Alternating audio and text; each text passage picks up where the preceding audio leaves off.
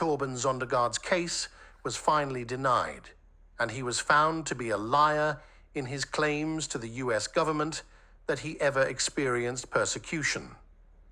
Now he is in Mexico, pretending that he is waiting for his case outcome. He has not informed the public that his case was denied on the 6th of February on the grounds that he never experienced persecution in Denmark, nor has anyone in his organization suffered jail time or physical harm. The truth is finally out on how Torben Sondergaard manipulatively used the asylum application program in the USA to try and gain US citizenship for his family and collect the tithes of the charismatic Christians in the United States. Ask yourself, why has he not come clean as of this date to the fact that he was denied on the 6th of February?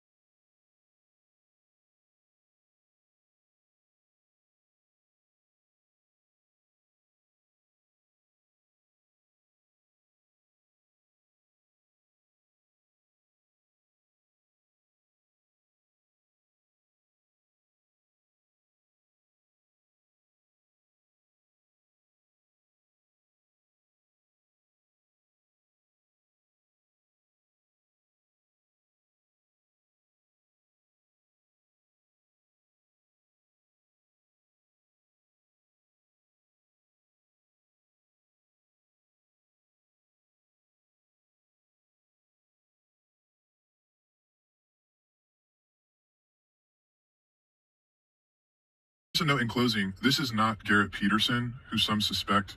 Mr. Peterson is not involved in Torben's defense at all.